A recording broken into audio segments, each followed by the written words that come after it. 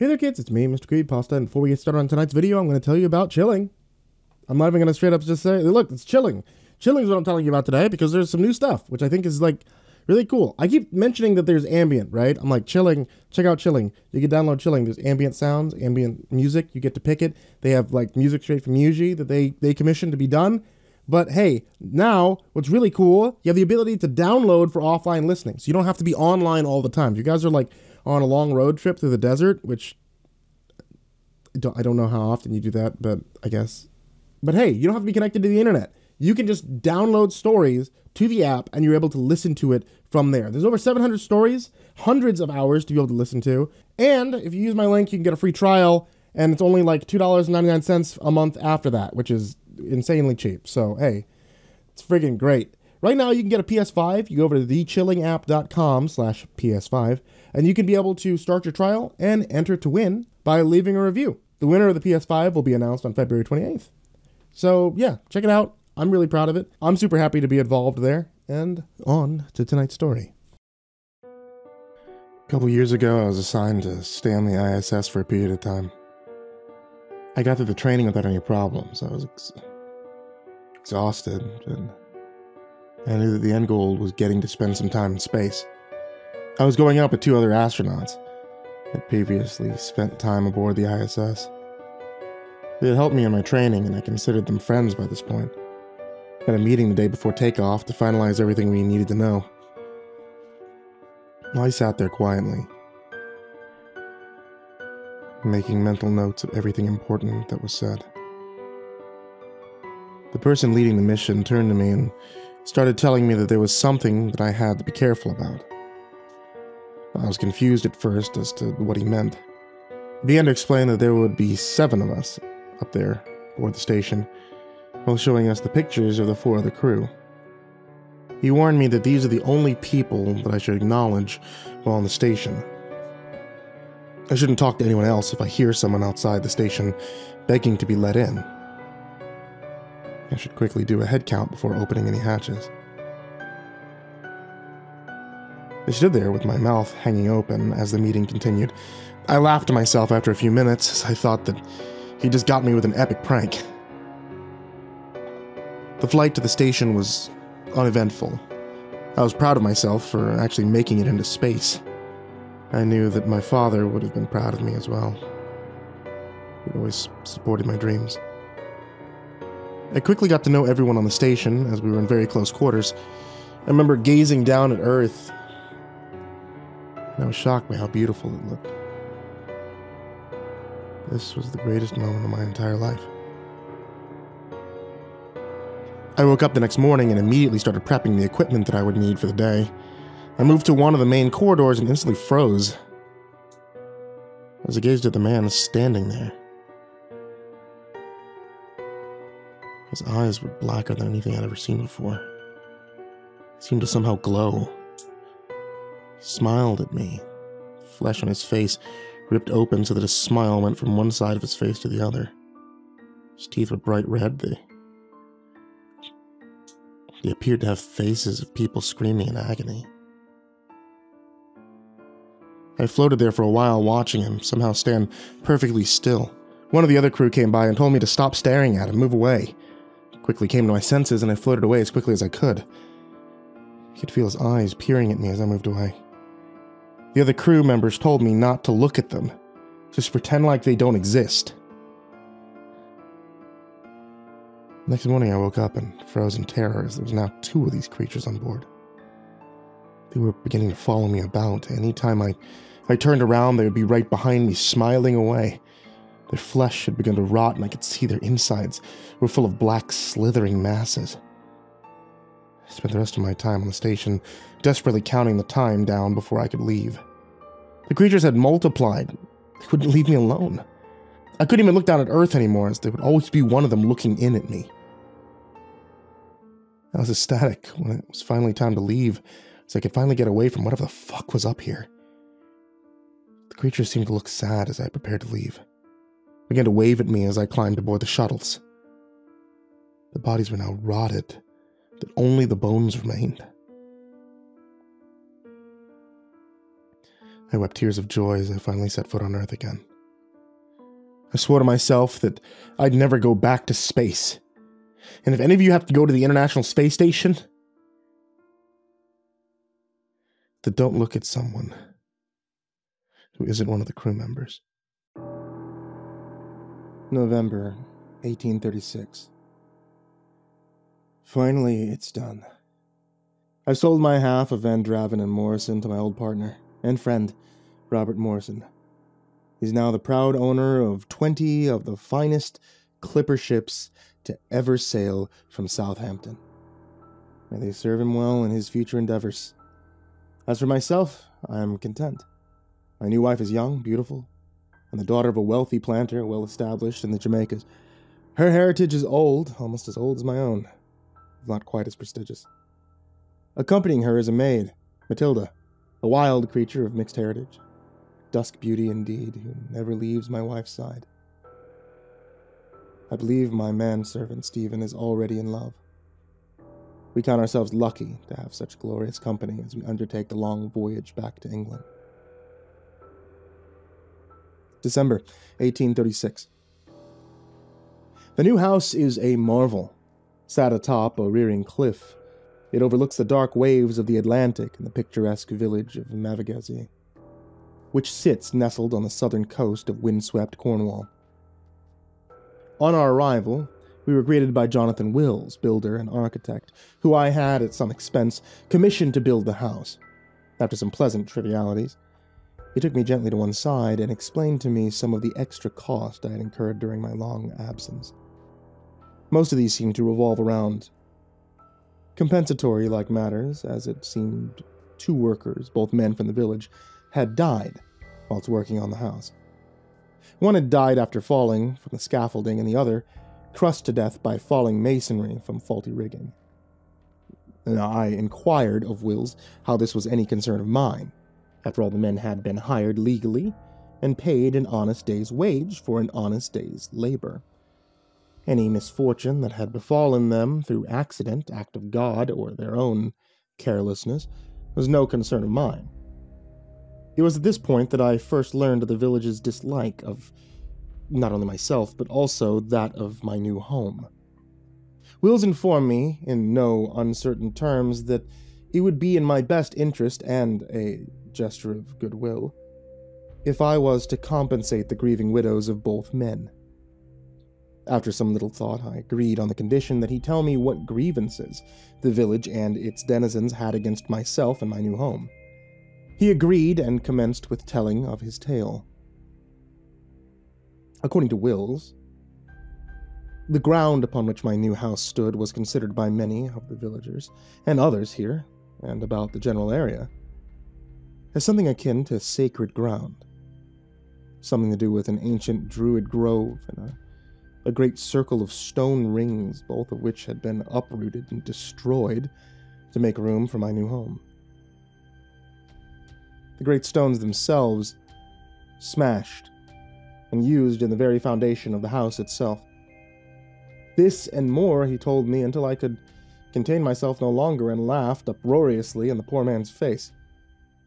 After some small while, I regained my composure, and I apologized profusely for my rudeness, all the while explaining that the local fairy tales bothered me not at all, and the opinions of us, a bunch of superstitious locals, bothered me even less. But still, I had to live in this place and do business with the local shopkeepers and merchants, and so I sent Wills on his way with a heavy purse with which to compensate the grieving families of the 2 men. January 1837. Christmas was something of a muted affair. Many of my old friends and acquaintances are situated in London, and we are quite alone here in our own little corner of the world. My wife does not partake of strong drink, as is becoming of a lady. Now, she was somewhat silent and sullen through the whole affair. As for her maid, Matilda, she would not even acknowledge the sacred holiday at all, and I fear she's no true Christian. I stayed up late that night and drank deeply, lonely in my solitude. I even went so far as to drag my poor manservant Stevens from his warm bed before plying him liberally with generous amounts of my finest brandy. We sat there some time before a roaring fire, talking over old times while the wind howled and gibbered outside our window. The last thing I heard as I fell asleep was the roar of the ocean. I did not dream. March 1837. It's been 4 months and 3 days since we moved into the house, and although I have taken my beautiful Elizabeth to bed every night and performed my husbandly duties with great vim and vigor, there's no sign of a child. My beloved tells me these things take time, but I find myself growing more sullen, spending more and more time locked in my study poring over my old ledgers. My wife is strong, young, beautiful, and almost 20 years my junior. I feel our troubles stem from myself, for I have grown old in many years of business, and now I fear shall never sire an heir to continue the sacred name of Vendraven. God save me from such a fate. April 1837. The doctor I sent for arrived only yesterday, and after a lengthy examination of both myself and Elizabeth, and after many searching questions, deemed us both fit and healthy, and could see no reason why children should not be forthcoming in our immediate future. September 1837. The summer was a glorious one, and I had almost forgotten this journal. Our days have been spent frolicking on the local beaches, where we picnicked and swam frequently in the chilly Cornish sea. Our nights spent sipping wine on the veranda, listening to the gentle laughing of the surrounding sea, but for all our happiness and our nightly devotions to one another, still, there is still no sign of a child. October 1837. God forgive me, for I have sinned. I have drank of vile potions, and I've prayed to dark gods, offering up sacrifice for their favor. It all started with that witch Matilda, who one evening, long after my wife had retired to her bed, approached me where I sat reading by lamplight in my study. She entered silently, and I only noticed her presence when she laid a dusky hand upon my shoulder, causing me to cry out and spill my drink on the book that I had been reading. Leaping to my feet, I cursed her roundly. She took a step back before my anger and curtsied, casting her eyes down demurringly. Yet still it seemed a small smile played across her shapely lips. I demanded she explain why she was sneaking around the house at this ungodly hour instead of attending her mistress, my good lady wife. She informed her mistress was abed and sleeping soundly, and it was now me she intended to serve. Now, baffled, I asked her meaning, but her next question caught me off guard. She asked how badly I wanted a child. And a male one, at that. An heir to carry on the Vendraven bloodline. For a moment I was tempted to beat her for her insolence, and even raised my hand to do so, but something in her eyes stilled my hand, causing it to drop limply by my side. Anything, I answered. I would do almost anything for a male heir to carry on the Vendraven name. Nodding, she took my hand, and I marveled at how soft her skin was against my own, as she led me from my study through the kitchen and down the darkened cellar. God, how to describe what waited for me deep in the bowels of my own home. An altar anointed with blood, a sacrifice to some dark and terrible god. Everywhere candles burned, flickering in the eyes of the dead animals that lay all about. Pigeons, doves, cats, even a large black dog lay piled around its base, their blood soaking into the feet of that terrible statue that sat hunched and grotesque. An insult to those of us who dwell in the sane light of day.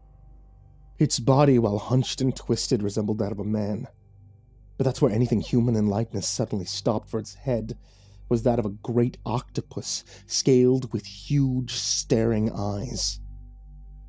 and a mass of withered tentacles covering the lower half of its face. From its gnarled back sprung stunted wings, and its scaled arms and feet were claw-like and webbed. I turned to run, to flee this abomination, but the witch Matilda stood blocking my way. I tried to push past, but she grabbed my arm and spanned me back around to face her, blowing some kind of noxious dust in my face that instantly caused my head to pound and sent my senses reeling. The next thing I knew,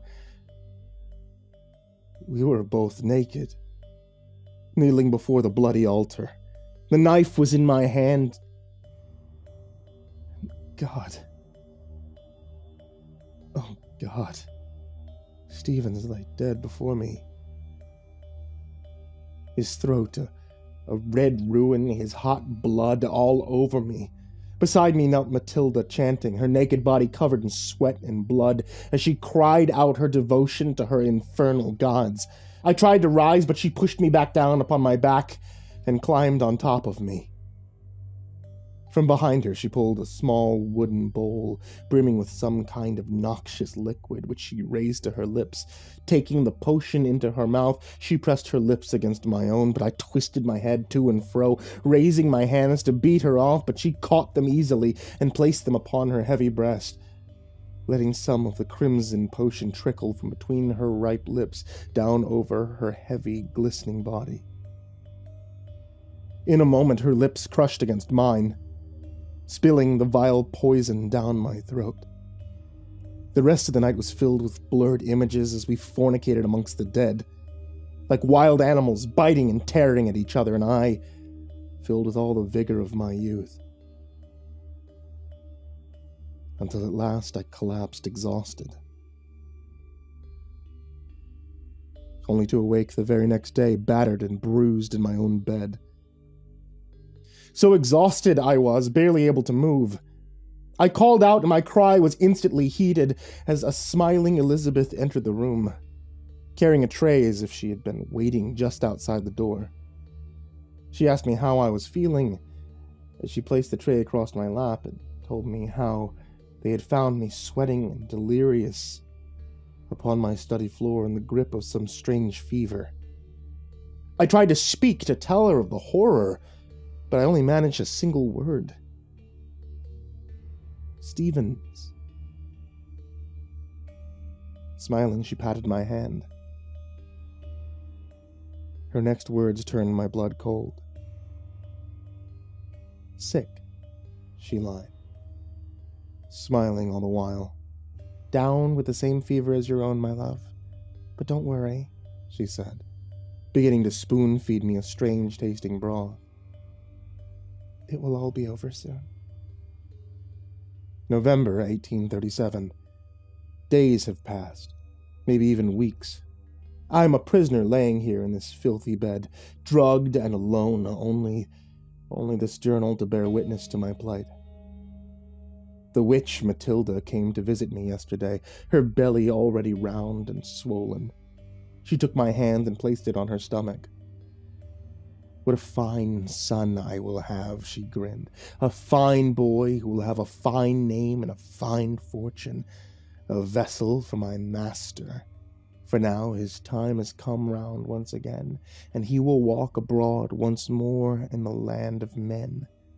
And they will tremble at his coming, for the sleeper has awoken Lucas Vendraven. She stroked my brow almost affectionately. And he will be of one father and two mothers, as it is written in the dark pages of time. I could do nothing but lay there and listen to her ramblings, as she spoon-fed me the intoxicating broth down my throat, her soft chanting lulling me into a drug-fueled sleep. I awoke sometime later in the dark. Perhaps only hours had passed, or even days. It's so hard to keep track of time in this place. The last face I remembered seeing was that of my once beloved Elizabeth, who sat silently by my side, spooning scalding broth between my lips, sometimes to smile at whatever little pain she could cause me.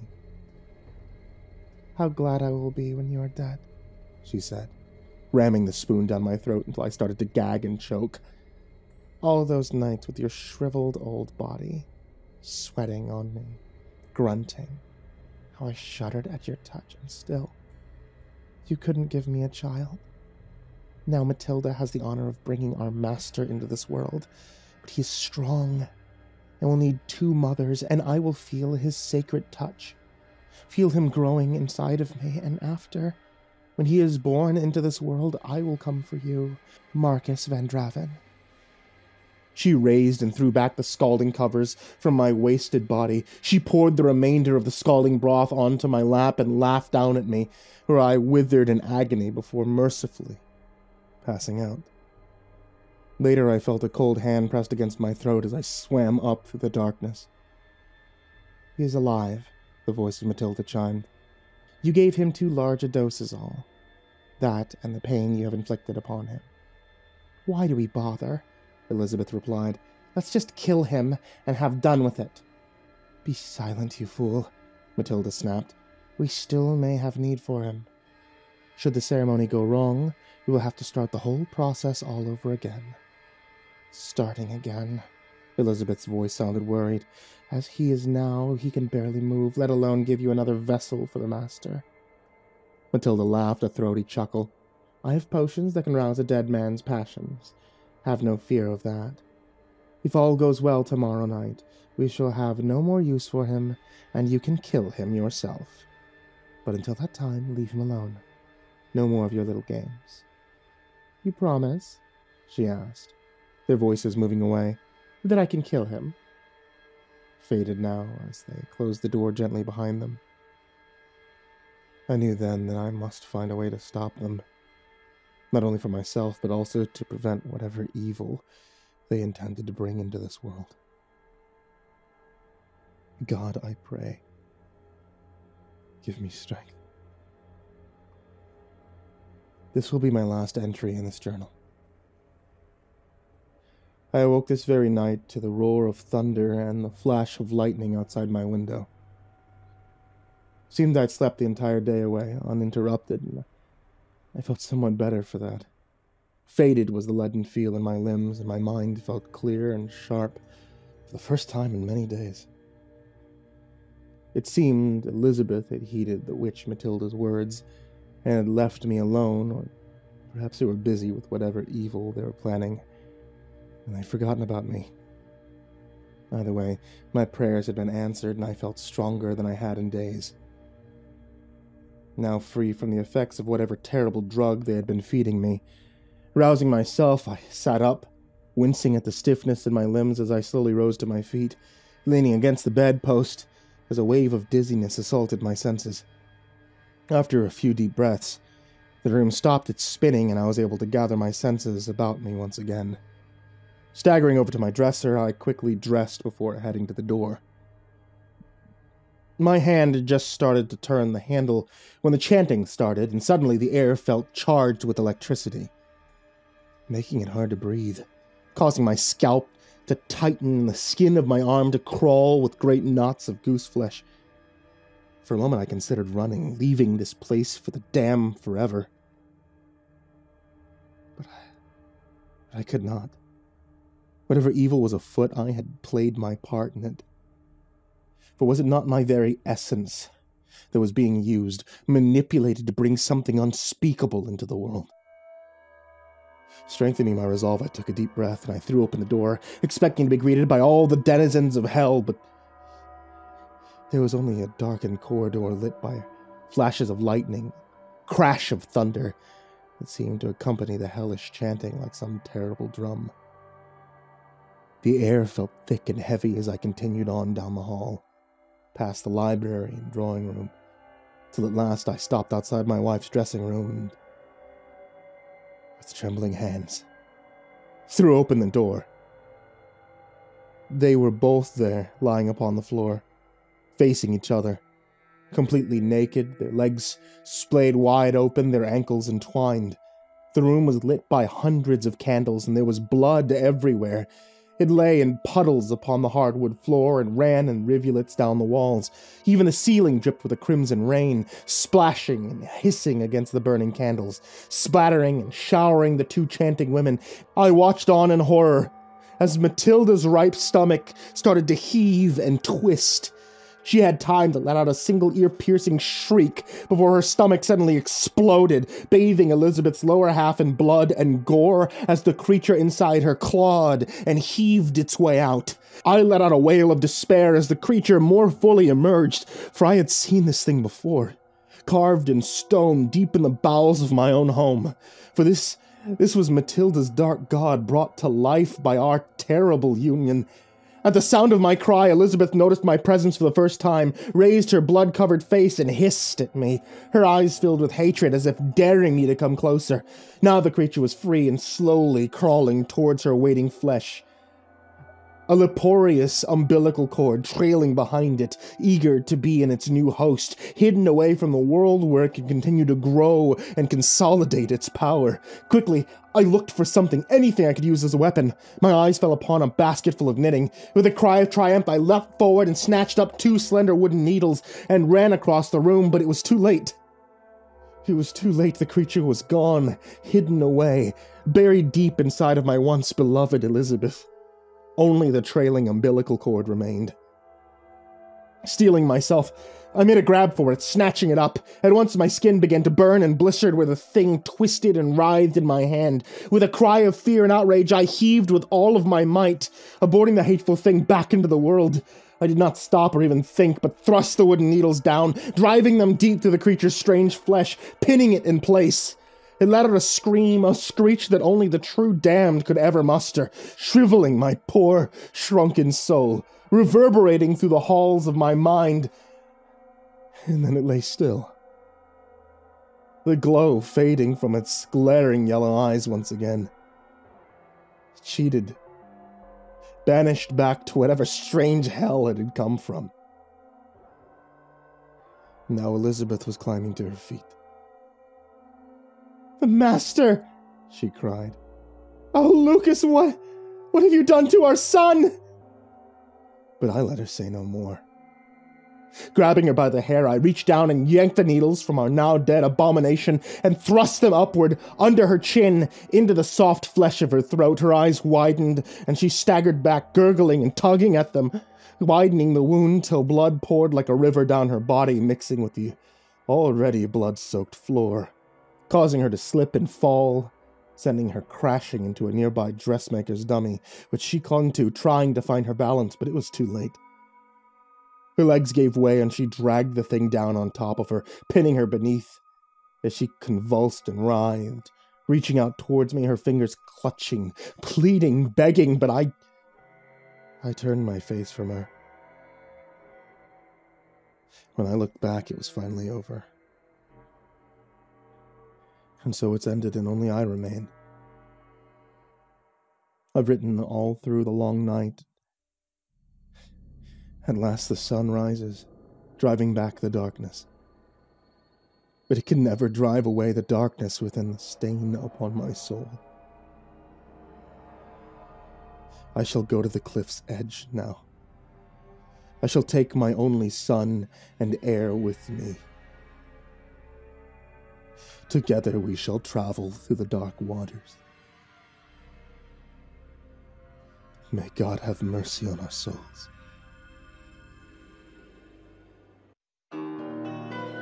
Eric Michaels didn't like the dressmaker's dummy as soon as he laid eyes on it.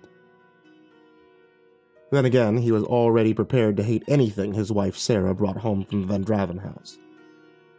If ever there was a haunted house, a truly haunted house, the Van Draven house was it. The site of both multiple murder and suicide. It sat overlooking the village like some broken idol for nearly 300 years. The place was cursed, damned, and Eric Michaels wanted nothing to do with it. And he sure as hell didn't want anything from the decrepit wreck in his home.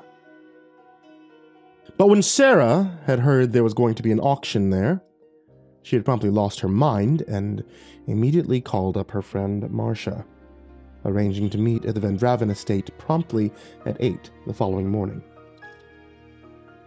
Eric would well imagine them both sat outside the front gate like a couple of vultures, decked out in their best summer dresses, just waiting for the poor auctioneer to open the doors so they could sweep in, pick over the fallen carcass of the Van Draven house. In the end, she had returned with only 2 purchases, a dressmaker's dummy and a dusty set of crystal-cut wine glasses that Eric told her that he would never drink from. She had laughed at him then, calling him a superstitious fool before patting him fondly on the cheek and returning to the meticulous cleaning of her newfound treasures. Eric sighed and left her to it. It was all very well for her to call him a fool, but she was an out-of-towner from up-country, as the locals were fond of saying. Eric had been born and bred in Mavagezi.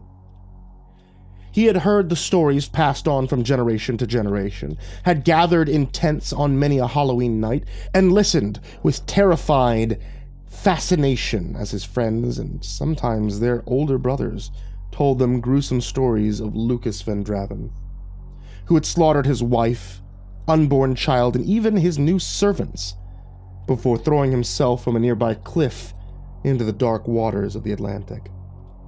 Stories of the Jonas family found dead in the basement of that house, their bodies twisted as if by some terrible force.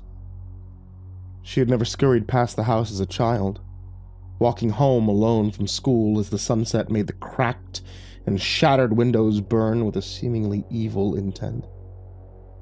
Yes, the Van Draven house was as much a part of the village as the fishing boats in the harbor and the summer people who came to visit every year.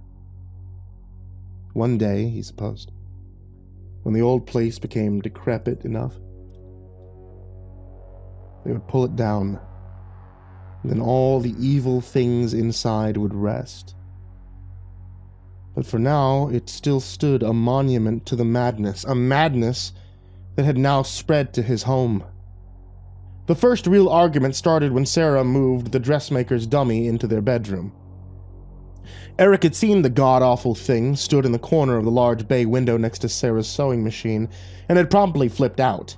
There was no way that he was getting even 1 minute's sleep with that ugly-looking thing looming over him, but Sarah was having none of it.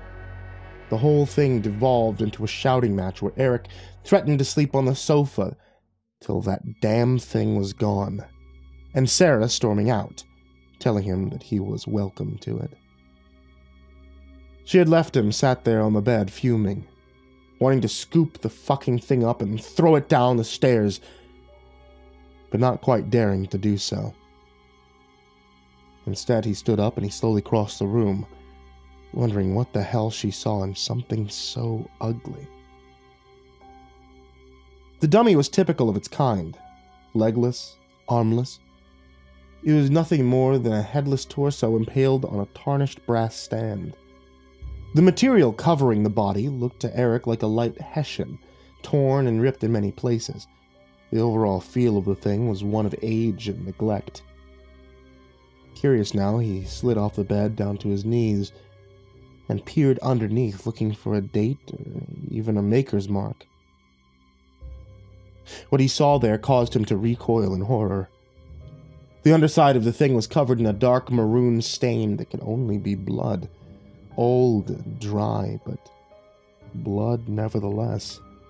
The bottom of the thing was covered in it, drenched in it. Reaching out with a trembling hand, he touched the stains and was suddenly falling. The room spinning, disappearing as if he was being pulled down by some black tunnel. The room was gone, replaced by something else, somewhere else. All about him burnt candles, hundreds of candles and blood. There was blood everywhere. It lay in puddles upon the hardwood floor, ran in rivulets down the walls. Even the ceiling dripped with a crimson rain, splashing, hissing where it made contact with the flickering candles, filling the air with its choking scent. Reaching down with a hand that was no longer his own, he pulled 2 wooden knitting needles from the abomination that lay dead at his feet and span about.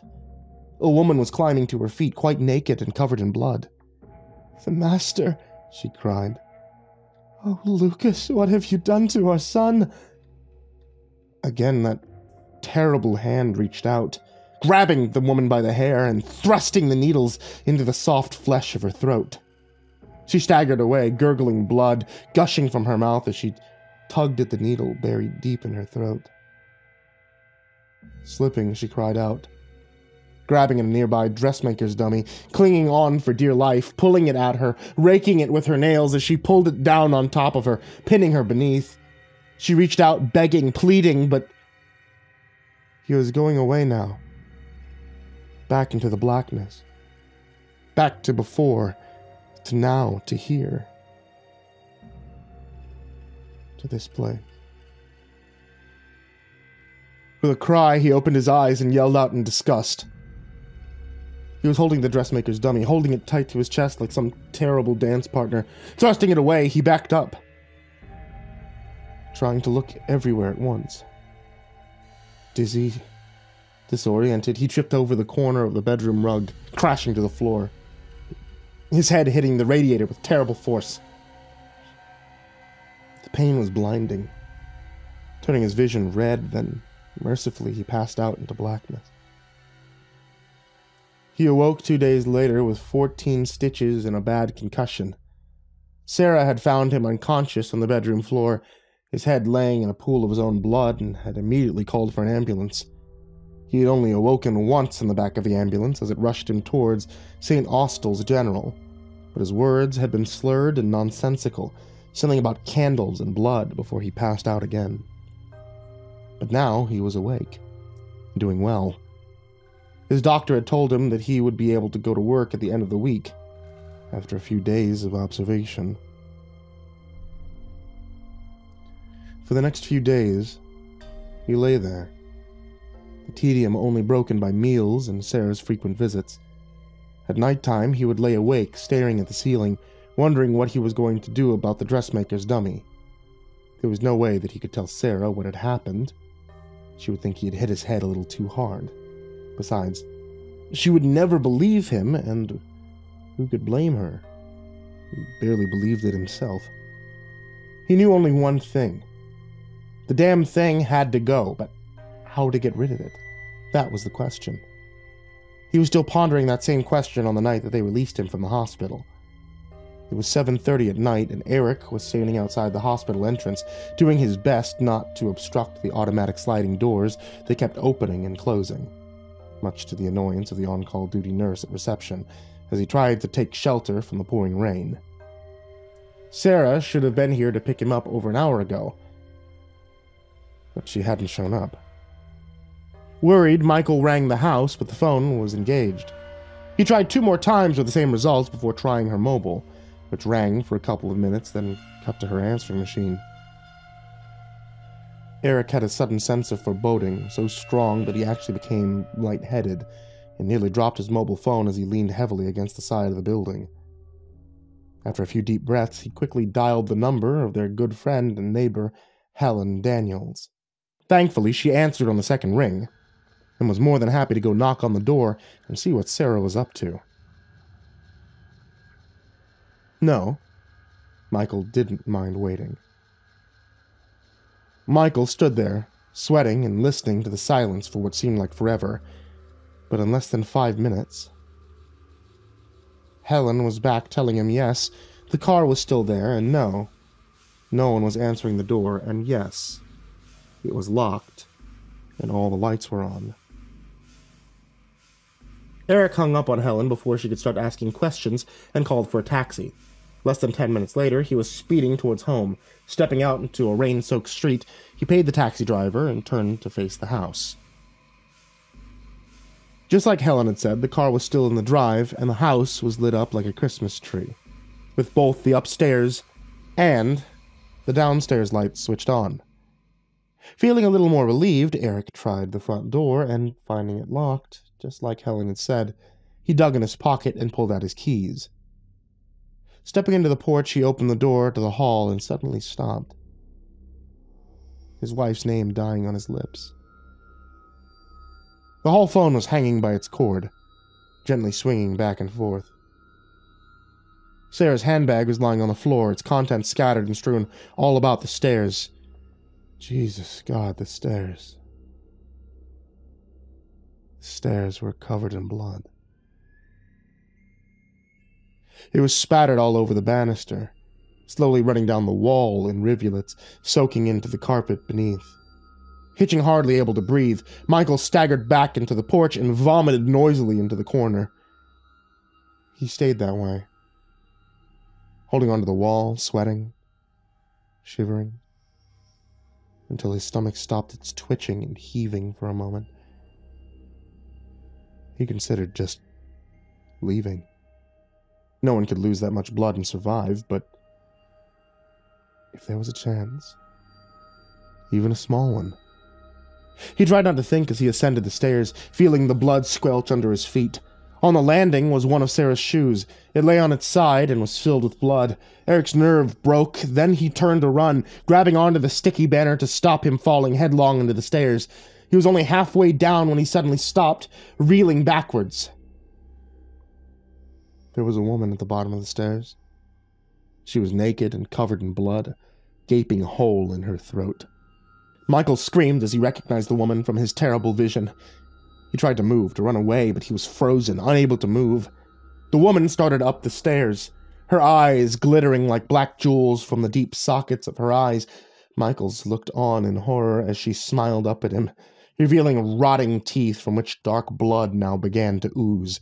Letting out a cry of terror, his paralysis broke and he turned, fleeing up the stairs, past the bedroom door, meaning to lock himself in the bathroom, but suddenly she appeared right in front of his face. "Our son!" she screamed, spattering his face with noxious blood. Terrified, half-blinded, he scrambled backwards, trying to wipe her vileness from his face. Screaming, she lunged forward, shoving him hard in the chest, sending him crashing through the bedroom door and onto the floor.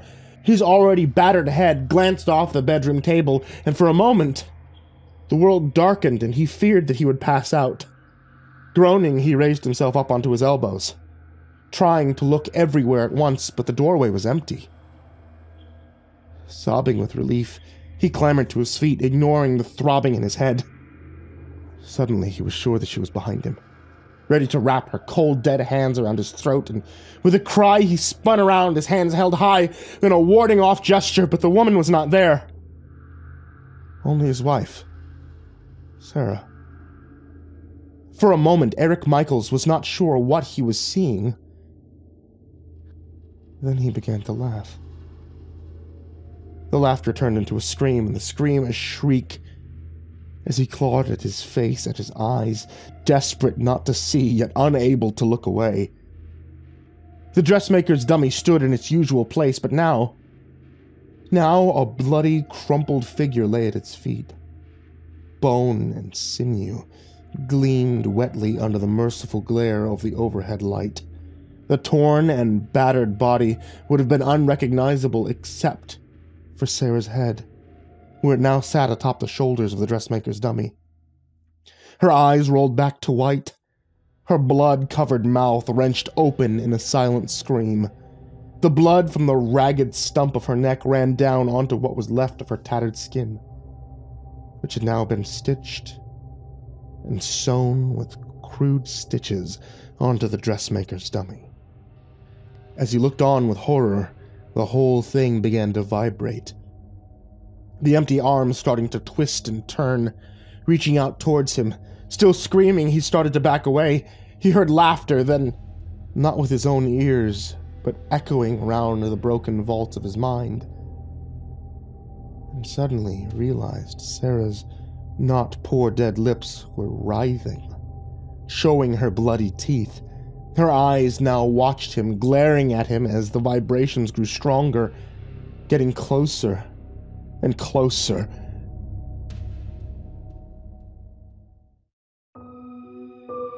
The police found him there a few hours later.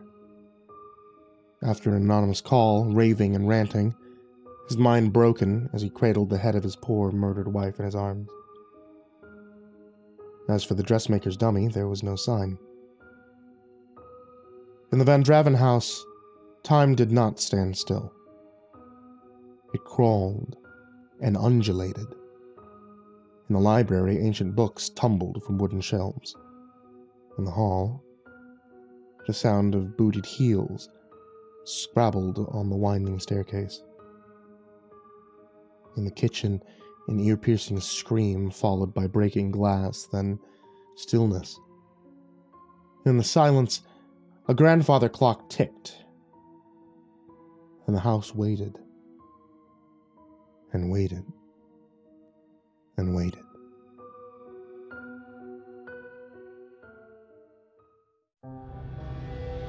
James Monroe slammed the phone down with a curse and headed straight for the fridge. Wrenching open the door, he stared at the ice-cold beer.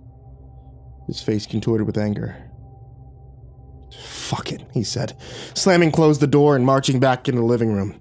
He stood in the middle of the room, his hands clenching and unclenching, with the need to lash out, to break something, anything. He stood that way for some time, his eyes closed, just breathing, until the anger passed and a great weariness fell over him, causing his legs to buckle, spilling him into a nearby chair. One beer, he thought, licking his dry lips. He'd do anything just for one goddamn beer. Yet he knew he couldn't do it. He had responsibilities. He had signed on with the NHS ambulance service at 8 o'clock that very morning, informing them that he was available as a first responder for the next 24 hours for Mavagizi and the surrounding areas. A decision that he was now starting to regret. Talking to Marcia always left him feeling this way. Lonely, hollowed out, in dire need of a drink. God damn her. She had been nothing but a pain in his ass for the 10 years they'd been married, and would probably continue to be so for another 10 years to come. If it weren't for the kids, he would completely cut her loose. The divorce had been hard enough on the kids already. The mother using them like some kind of weapon. No, hostages. To be dragged out like bargaining chips for her ever-increasing demands. Just then the phone let out a shrill shriek, causing him to start from his chair. Angrily, he crossed the room and grabbed it up in mid-ring. "James Monroe," he answered, twisting the cord between his fingers. "Hello, James? This is Jane." There was no need for pleasantries or last names. James had been an emergency responder for over 15 years. He knew every dispatcher by name, if not by voice alone. "Hello, Jane," he responded. "What's your emergency?" For a second, there was silence. Then Jane began to babble. "I'm sorry, James," she said hurriedly, "but I need your help. There's been some kind of explosion at St. Ausley's Brewery. All available units have been dispatched to the scene. Half the town is on fire. Then I get this call—" Slow down, he said. "Take a breath. Tell me what happened." "Okay," she said, and James could almost see her pulling herself back together. "The call came in about 5 minutes ago. A woman screaming about blood, begging for help for an ambulance. Completely out of control. I just managed to get an address, then the phone went dead." "Jesus," James replied, leaning heavily against the wall. "Have the police been informed? You know we're not allowed to walk into any situation with unknown factors, or a possible crime scene. And besides, you know we only carry basic medical supplies. I have the defibrillator and oxygen, but they aren't going to be much good if someone's bleeding to death." I know, Jane replied quickly. "As for the law, Andy Clutterbuck is your local constable, has been informed and is on his way to the scene." "It's local then?" James asked. "Here in Mavagizi?" she said. "Yes, up at the old Van Draven place," she said, sounding more frantic than ever. "James, please say that you'll help. The phones are ringing like crazy, and I'm here on my own." "Sure," James heard himself say. "Radio Clutterbuck and tell him I'm on my way." He hung up on her thank yous, but didn't move. His back pressed against the wall, his eyes tight shut. The Van Draven house. "Mother of God," he prayed. "Please don't let anything have happened up there again." Moments later, he was in his car. His medical bag quickly tossed in the back seat as he drove through the night-shrouded streets of Mavagizi towards the old Van Draven place. Yes, old, James thought, as he headed up the school hill. The Van Draven house was old, all right. Built in 1836 by Lucas Van Draven, the house was both the site of suicide, multiple murders, and madness. Even the foundations of the house were stained with blood. In 1832, while the house was still under construction, 2 workers had died. One after falling from rain-soaked scaffolding, and the other crushed to death by falling masonry. That had only been the beginning. Less than a year later, Lucas Van Draven had gone insane, slaughtering his servant, his wife, and unborn child before throwing himself from a nearby cliff into the cold embrace of the waiting Atlantic. The house had lain empty for nearly 20 years until it was purchased once again by Arthur Millington, a wealthy boatmaker who had retired in Mevagissey to spend his few remaining years by the sea. He had been found dead 4 months later, hanging from a ceiling beam in what had once been Lucas Van Draven's study. After him, the Dorchester family had moved into the house in 1910 and had promptly gone missing. The house had stood empty then for nearly 60 years, cursed and shunned by all, until the Jonas family moved in. The husband had been a painter and decorator who had holidayed in Mevagissey often and had finally decided to move down from Manchester to set up shop. He had seen the old Van Draven estate up for sale for an unbelievably small price and had immediately snatched it up, laughing at local superstitions and unconcerned by stories of its grisly past. He had moved his wife and 2 children right in and had started immediate renovations on the old place. At first, everything seemed to be going okay, and the village began to relax. Until the summer of '72, when the whole family was found dead in the basement, their bodies torn and twisted, as if by some terrible force. And now, over 40 years later, another family from out of town had settled in with dreams of renovating the old place back to its former glory. James drove through the night towards the very same house, spurred on by a cry for help and blood-fueled phone call. For a moment he slowed down, his own terror almost overwhelming him, but it was too late. He had already turned onto Beach Road, the Van Draven house looming before him as he came to an abrupt halt behind Andy Clutterbuck's clapped-out old Nissan Micra. He just sat there then, head down, taking one deep breath after another, trying to get his swirling emotions under control before clambering out of the car, grabbing up his med kit, and reluctantly turning to face the Van Draven place. The Van Draven house was more than a house. It was in fact a small mansion, set a little apart from the more modern houses of Beach Road, behind crumbling stone walls. It overlooked the dark waters of the Atlantic like some broken idol, a monument to both madness and murder. James started forward, squeezing through the rusted gates, and suddenly stopped. The front door was hanging wide open. The house was almost in complete darkness except for what seemed to be a small light burning somewhere in the back of the house. Slowly, he approached the front door, taking a small torch from his jacket pocket. He clicked it on and flashed it just inside the hallway. "Clutterbuck," he hissed. "You in there?" But there was nothing. Only the sighing of the wind and the rustle of autumn leaves. Laying down his bag, he flashed the torch up and down the rotten plaster walls, looking for a light switch, but found only a square hole with some new-looking wires poking through, and guessed correctly that the new family, the Malins, he believed they were called, were having the old place rewired as part of their ongoing restorations. Slowly, he picked up his bag, trying to ignore how the light in his hand trembled, throwing long shadows as he stepped inside. It was the smell that hit him first. The smell of decay, of rotting plaster, mildew, old black mold. He wondered how anyone in their right mind would bring their children to such a place. "Hello?" he called again. But there was still nothing, only the same waiting stillness. Creeping forward, he walked down the hall until it opened up into a large marble room with winding staircase that led up to an unseen balcony on the house's second floor. To his right was a large ornate wooden door from which a dim light burned beneath. With an arm that seemed to stretch for miles, he slowly pushed open the door. The room he stepped into was a complete contrast to what he had seen in the rest of the house. Here, the walls were freshly plastered. The wooden floors swept and buffed down to a mirror shine with thick new rugs as a makeshift carpet.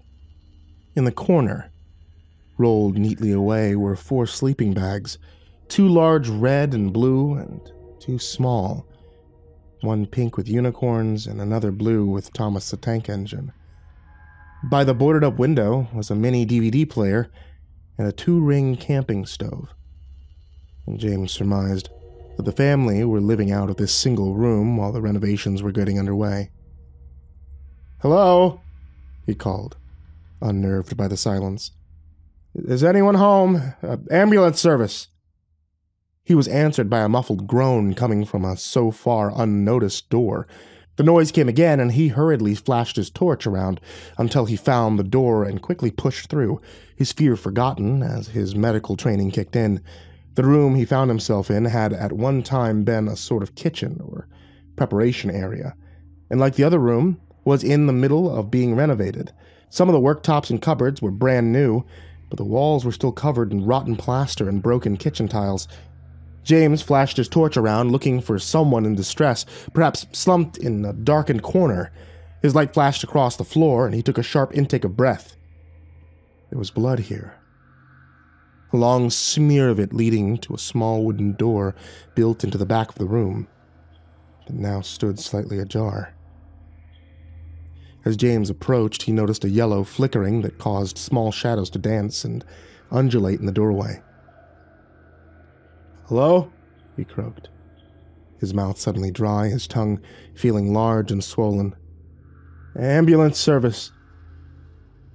He was on autopilot now, his legs carrying him forward as he pushed open the door, revealing the wooden steps slick with moss and cold earth walls running with moisture. He was halfway down when the smell hit him. A harsh, coppery smell like pennies, held too long in a tight fist. And suddenly his fear, which had sat like a cold stone in the pit of his stomach, overcame him. The flesh in his arms started to crawl as the hair on the back of his neck became erect, his whole body breaking out into great knots of goose flesh. He would have turned to flee, but his will was no longer his own. As he reached the bottom of the stairs and turned the corner, Andy Clusterbuck sat naked in the middle of the room, naked and covered in blood. He was surrounded by candles that cast dancing shadows all about him. As James watched on in horror, Clusterbuck raised a large carving knife and began to carve the skin from his face. He let out a sort of groan as he ground the tip of the blade under his eye and drew the knife downward, splitting his cheek, revealing the bone beneath. He saw James and grinned through bloody teeth. "He killed them," he said, pointing at the bodies all about him. "They tried to hide it from them, but he dug it out of them using this." He raised the bloody knife. "He told me a secret before he cut his own throat. He told me that there's something buried here, something that burrows and worms itself inside and hides, but I'll find it. You can help me find it," he said, driving the knife through his cheek. We can find it together." James turned then. His paralysis broken, he fled screaming up the steps, his bladder letting go as he screeched and gibbered, stumbling and falling through the Van Draven house, which now seemed to be coming to life all around him. From the shadows, faces loomed, some laughed, others screaming. Blood-curdling shrieks of agony echoed through the broken caverns of his mind, and somewhere, far away, a baby cried and a woman screamed her denial and terror.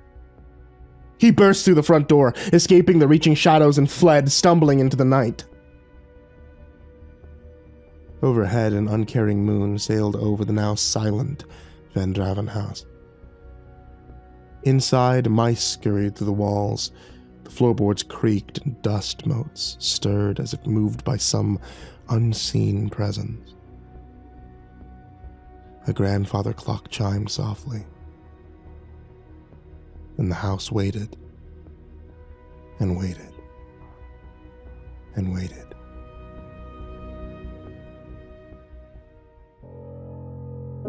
After sparkling Parmesan over the mouth-watering chicken and spinach tortellini I just made, I scraped half the dish into the sink and turned on the garbage disposal with an irritated sigh. I hated having to throw half of it away each time. The only reason I moved into this apartment was because rent was cheaper after I'd lost my job and nearly burned through my meager savings. It definitely wasn't the suffocating ambience and the sketchy neighborhood, and it most definitely wasn't the meal prep boxes left daily at my door. I only learned about those when the previous tenant visited me. Alita dropped by the very same day I moved in. After pointing out the leaky corners I should avoid, suggesting affordable roach traps, and teaching me how to lock the window with a broomstick, she mentioned the boxes. Now, I thought she was kidding, but she was dead serious. I had to prepare dinner each day, dump half in the garbage disposal, and eat the rest right away. She seemed so nonchalant about it, but I wasn't. Who was sending them? Why? What would happen if I refused? She had no solid answers. All she knew was what the previous tenant had told her, which is what they were told by the previous tenant, and so on. Origins unknown. Even the landlord had no idea this was going on, and Lita stressed that I must never tell him. She also stressed that I must never refuse. Why? She said protection, claiming that for as long as she'd lived here, the apartment was never robbed. Was she seriously insinuating that this stupid requirement protected her? She shrugged and said anything was possible. She didn't question the absurdity of it all, but she did question my reluctance. She assured me that she'd eaten from the boxes every day for the year that she lived here, and they were legit. No prank, no poison, no strings attached, just dump half in the garbage disposal and eat the rest right away. She began listing the various meals that she'd prepared, and my empty stomach growled. I hadn't had a decent meal in days. It didn't take me long before I caved. Now, after a month of delicious food, my unease was ebbed, but not my disdain. After I turned off the garbage disposal, I grabbed the remaining chicken and spinach tortellini and I plopped down onto the floor, eating my only meal today. Despite licking the plate clean, my stomach still complained, and I glared at the sink. Half a portion wasn't enough, and I was sick of wasting part of a perfectly good meal. One that I'd worked hard on, no less. I was done following these ridiculous rules. Tomorrow, I was going to eat the entire thing. And I did.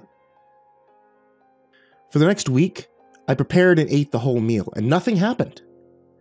I'll admit, I was nervous the first few days, but when the world didn't collapse and the boxes kept coming, I felt pretty clever for being the first to break this ridiculous and wasteful trend. As long as food kept getting delivered right to my door, I was going to eat it. I was going to eat all of it. 8 days later, I realized my actions should have killed me. My bladder woke me up that night, and I shambled to the bathroom. After washing my hands, I made my way back to my sleeping bag, and I frowned at an unusual draft. Before I could figure out where it was coming from, a startling force knocked me to the ground. My heart leapt to my throat, and it probably would have jumped out of my mouth if there wasn't a hand smothering my scream. The stench of sweat filled my lungs as I struggled beneath a bony weight, my panicked thoughts flashing horrifying scenarios through my mind. A sharp hiss for silence pierced my ears as the cold metal of a gun pressed against my temple. And I abided. Trembling, face down on the floor, I held my breath, my eyes wide in fearful anticipation as I heard my attacker grunting and rummaging. I turned my gaze to the open window and I cursed myself for not propping the broomstick properly as I saw it lying on the floor. In no time, the intruder had shoved a filthy rag in my mouth and yanked my arm behind my back, binding them before he lashed my ankles together. Only then did he take his weight off of me and flip me over, sunken eyes wild under a mess of hair. He's definitely on something. It was frightening. His actions had no hesitation. He came here for something, and he wasn't leaving without it. Question was, what? That mystery didn't last long, as he demanded to know where I hid my valuables. I stared at him in disbelief. Did he not see the squalor I was living in? I didn't even have furniture. Did he think I had cash stuffed in my frayed sleeping bag?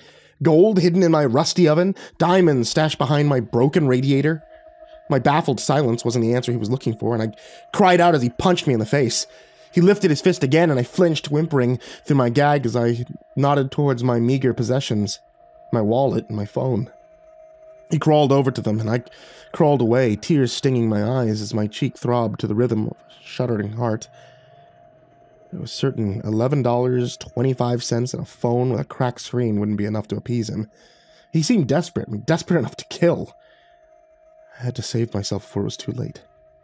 As he tore through my wallet in frustration, I made my way to the kitchen. My eyes on the drawers. I just needed a knife to cut through these bonds, and I could make a run for it.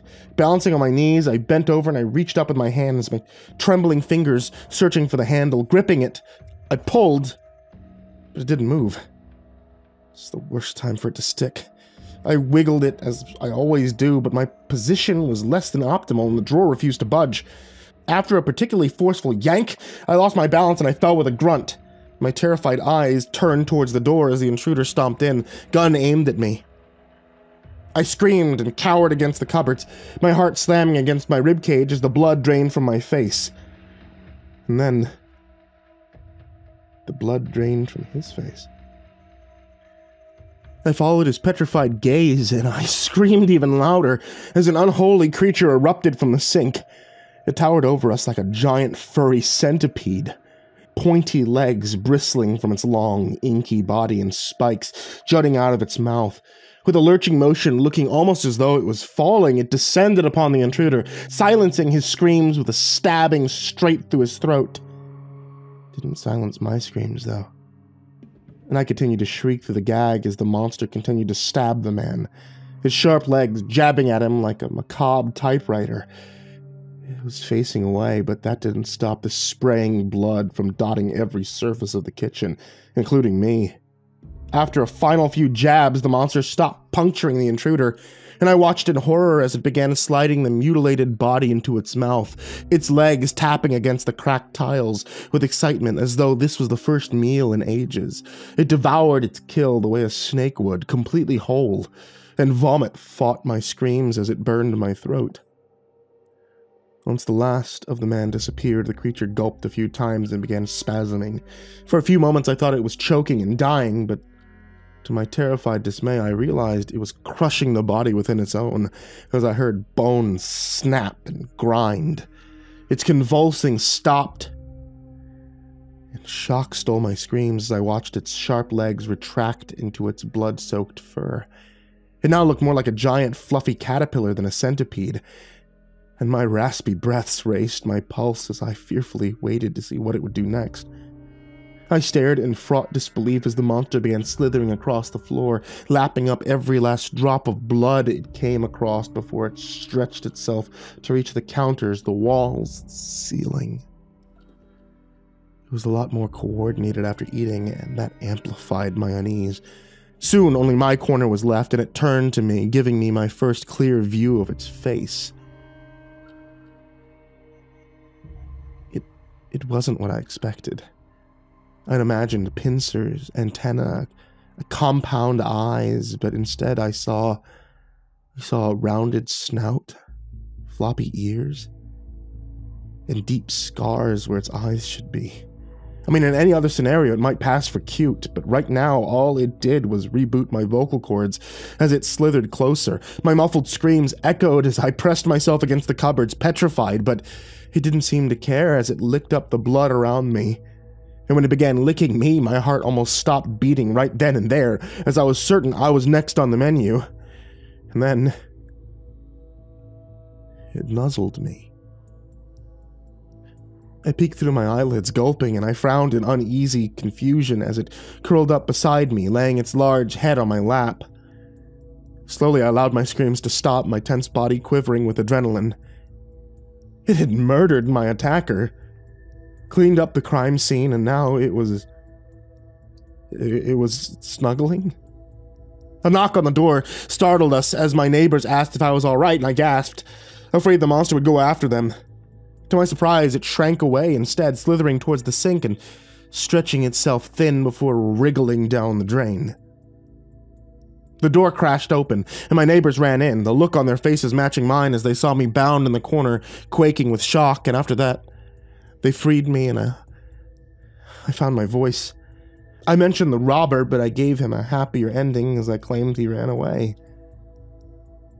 As much as the creature terrified me, it saved my life. I didn't want to get it in trouble. Besides, who would believe me? Maybe Lita would.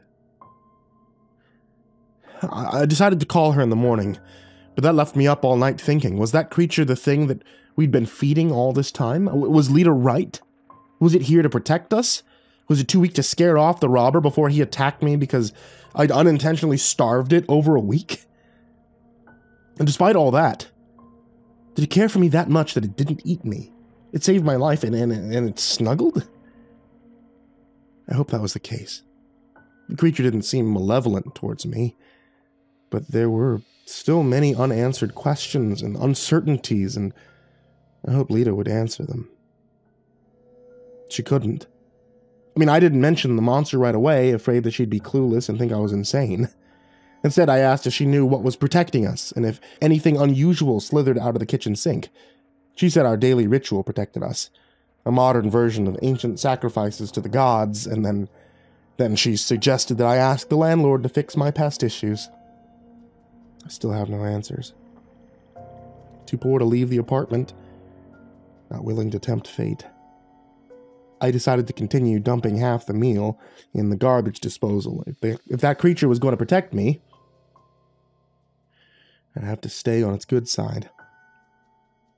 Next day, I carried the box to the kitchen, pinned the recipe in my fridge, began preparing a spicy salmon pizza, keeping a wary eye on the sink. As I turned to the recipe, running my fingers down the instructions, it slipped from beyond the magnet and fell to the floor. This happened every once in a while, but this time, the glossy paper disappeared beneath the fridge. Now, not willing to stick my hand under there, I grabbed the wire coat hanger, stretched it out, and began fishing. I received a medley of cereal crumbs, fossilized chicken wing, a pen cap, a used car salesman business card, 2 dead roaches, my recipe, and a strange yellowed paper. Curious, I dusted it off and read it, my eyes expanding with every word. December 11th, 2013. Dear Tenant, I moved into this apartment to care for my savior. I was a hunter, you see, and I had terminal cancer. I was reckless, and I didn't care when death would choose to take me. But Alesta cared. She protected me when I challenged a bear, appearing out of the blue and nearly dying herself. No one had ever done for me what she did, and I was moved by her selflessness. Alesta got injured and lost her eyesight. She was no longer able to hunt, and I felt responsible. I invited her to live with me. With the last of my savings, I signed up for 10 years of a meal prep program. I know I won't live that long. She may not either, but I still ask you, dear tenant, to continue honoring her. Every evening, prepare the meal and leave it in the cupboard under the sink. Then go to sleep. The next morning, if the plate is still full, do with it as you wish. If the plate is empty, don't be alarmed, just continue to honor my savior, and you'll be safe and secure as long as you live here. Dear tenant, this is all that I ask of you, fulfilling a grateful man's dying wish. Please don't mention this to anyone, especially not the landlord, but if you end up moving out, please hand this letter to the next tenant. And when the 10 years are up, on December 11th, 2023, please, my friend, consider renewing. Alesta deserves it. Thank you, and be blessed. I put the letter down, stunned. The creature truly was a protector, Alesta. brought here to be cared for by a man with little time. Callum put a lot of faith in a bunch of strangers, but I guess he didn't have a choice. He could have at least told us what we were dealing with, but maybe he didn't trust that we'd have Alesta's best interest at heart.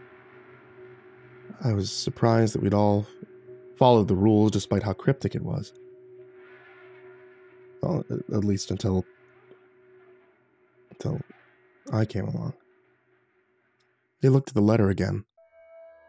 Would I have been more inclined to abide if I'd received this? I mean, I'll never know, because one of the previous tenants misplaced it and passed on the message verbally, the request changing from person to person like a game of telephone, until we were feeding Alesta half her intended meal through the garbage disposal.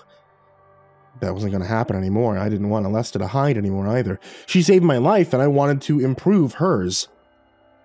After preparing the spicy salmon pizza, I placed it on the kitchen floor and sat cross-legged in front of it. Working up the courage, I cleared my throat and called out her name. Alesta? A soft gurgle sounded from the drain. Alesta, dinner. Food. Yummy food. I'd never met a creature like Alesta before, and I had no idea how intelligent she was. Come out, it's okay. You don't have to eat in the drain anymore. You can live out here. With me. I held my breath as she poked her head out of the sink, her nose sniffing the air. Hey, Alesta. She gurgled again. She seemed to like hearing her name. The one her only friend had given her. Well, now she had another friend. I gestured to the pizza and smiled before I remembered she couldn't see. This pizza's all for you. I looked down with regret. Sorry I didn't feed you last week. I'll never do that again. I couldn't help but tense up as she slithered over, her long, slender body compressing into a bulbous form as she settled in front of me. This is going to take some getting used to. She smelled like rust and old lettuce. I hope she wasn't averse to baths now that she didn't have to hide anymore. Two pointy legs protruded from her fur, and they poked around blindly until they found the plate. I watched in surprise as she split the pizza and slid half over to me, and I pushed it back. No, it's all for you, like Callum wanted. As I said that, my stomach growled, and Alesta chirped in response and slid half towards me again. She picked up a slice and began nibbling, and I smiled, teary-eyed as I reached out for my own slice. For the first time ever, I was glad that I'd lost my job. But once I got a new one, neither of us would ever go hungry again.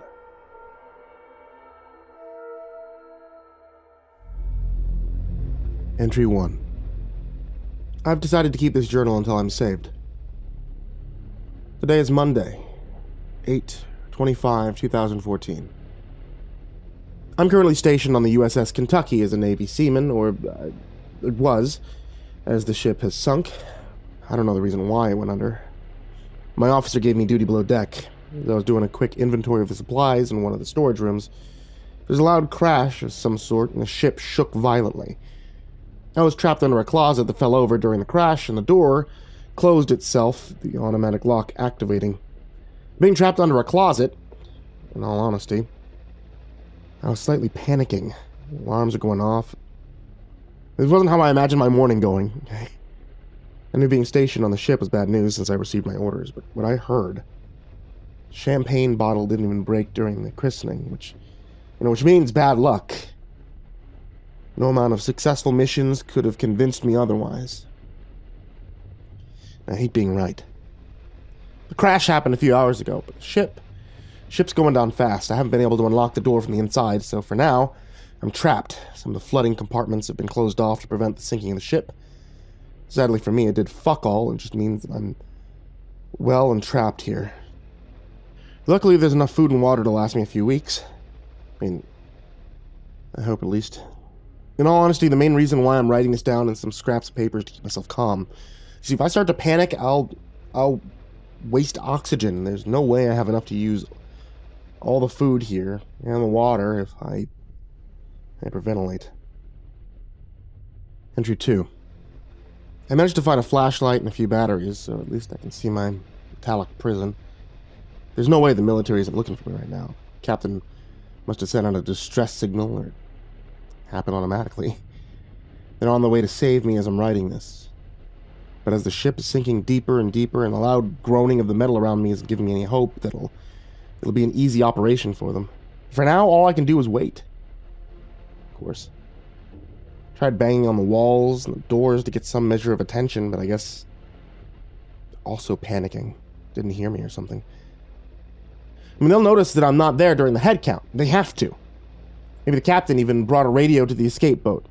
I'll be out of here before I know it. Yeah, enough writing for now. There's so little happening, there isn't much to write about. I mean, maybe I could write a book about this. Become famous like that guy who got his hand stuck in that cliff. Entry 3. Damn, I need to figure out how to keep track of time down here. Some things happened, but it's hard to get a frame of reference. The ship's taken on more water, and it's falling towards the bottom of the goddamn North Atlantic. But I'm still trying not to panic, right? But with the water around me, it's becoming slowly darker and darker. So it's not the easiest thing in the world to manage right now. It's pitch black out when I look through my window. It's hard to see out far. If I were to guess, I'd say that ship's about 2,500 feet deep. There's still some sunlight coming through, though, but it's not nearly enough for me to see. The ship's still creaking. My little steel room is damaged and all. Water will enter. I'll be fucked. Praying that doesn't happen. Entry 4. Must have been a day by now, right? Heard another loud crash, I'm guessing it was a few hours ago. It's hard to know just how long ago, with the sunlight completely gone from this depth. Either that or it's nighttime.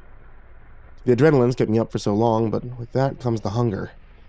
Eaten way too much of my supplies already. Although on the bright side, I managed to keep myself calm the entire time in order to preserve as much air as I can. Knowing a plethora of breathing exercises are actually helpful. I mean, who knew? Absolutely no idea how long I can last with what I have, and I can't exactly try to open the door either. Can't know the situation on the other side of the door at all, so I only have the air in the room right now. Just hope the rescue mission is on their way already. It's quiet down here. Entry 8. Fuck, this is maddening. You know, waiting down here is so boring. You think that that'd be the least of my concerns, but I feel like I've been down here for days. No changes, no sounds. I haven't begun talking to myself, just to hear something other than the creaking of what's presumably left of the hull. I must have counted inventory 100 times by now. Found some flares. Thought about using them to start a fire, but it would just waste the precious oxygen in here. Though sometimes past, I'm not feeling lightheaded, right? I keep movement to a minimum, and the cabin's completely dry. There is, however, a problem with the cold. You see, like, with no sunlight coming down here to warm the water, it's definitely been a few days, you know, at this point. So I must be below the level where the light can reach me. Cabin's become increasingly cold. Found some blankets. I'm using them to keep myself warm. I need to resort to using flares if this keeps up. And there's no point in saving oxygen if I freeze to death down here. The rescue's still coming. Right. Entry 10. Yet another problem to add to my increasingly big pile of shit. So literally, this time, where am I supposed to piss and shit? I mean, I can't go to the goddamn bathroom. I chose a random corner in my cell, which began tilting afterwards due to some fucking oceanic current or something. So the shit smear is spread nicely around the goddamn room. On top of that, the can I was using to piss in also fell right over. This place smells. It feels gross. For fuck's sake, guys, come here and fucking rescue me. I can't do close to anything at this point. Entry 13. Please, guys, please come soon. I can't stand it here anymore. One of the pipes began leaking, and it hasn't stopped. It's constant dripping now. Feels like It's like Loki when Odin finally had enough of his shit, punished him by chaining him underneath a snake so that it could drip poison on his bitch ass. And only two differences. Firstly, I don't have a wife to catch the drops and make it stop making the noise. And two, I'm innocent, okay? I did nothing to deserve being down here. What did I do? Tell me, I'll stop. Just let me out of this watery prison. Just drip, drip, drip. I'm losing my fucking mind. It's been going on for days. I haven't been able to sleep at all because of it. It's cold. I'm miserable. There's nothing to do except write, but there's nothing to write about. Entry 15. I don't think they're coming anymore. I only have a few sets of batteries for my flashlight, so I've been using them extremely sparingly lately. I found the box. So the flashlight should last about 55 to 60 hours on low, which is what I've been using and doing the math in my head with some pretty heavy guesswork as well. I came to the conclusion that I've been down here for nearly 2.5 weeks. Give or take a day. There's still plenty of food, there's water. I think oxygen, but what if they don't find me? What am I holding on for? I feel lonely out here. Back on the ship, I used to love staring at the night sky on deck, the stars above you, the ocean. It gives off a feeling of immense loneliness. But it's a feeling that you welcome if you're on a ship. You're always surrounded by people, constantly in communication with them. The nights on the deck were amazing. Up north here, you could see the aurora borealis in winter. Well, that was some months ago. Now though, now I miss the constant chatter. The people surrounding you. Good ways of distracting you from how truly quiet the ocean actually is. I mean, sure, when you wanted to sleep back on the ship, you'd complain about the sounds of waves hitting the hull or the wind rushing outside, but compared to the people, it may as well not exist. Now I'm here. Alone. Only sounds I hear are the currents hitting my prison, but it's usually drowned out by the dripping. Goddamn dripping, it's maddening. Entry 18. Who knows where I am? I can't have drifted too far as I sank. I haven't heard too many sounds that might indicate movement. Pipes still dripping with water. The amount of dry floor space I have is shrinking day by day. I fear the hole's gonna rip at some point. Flood the entire room with that freezing water. I made a fire by lighting some wood from the crates with a flare and to keep myself somewhat warm. Doesn't do much. It's enough to make for some relative comfort. If only I could sleep. Constant dripping sounds keeping me awake most of the time. I feel like I haven't slept for days.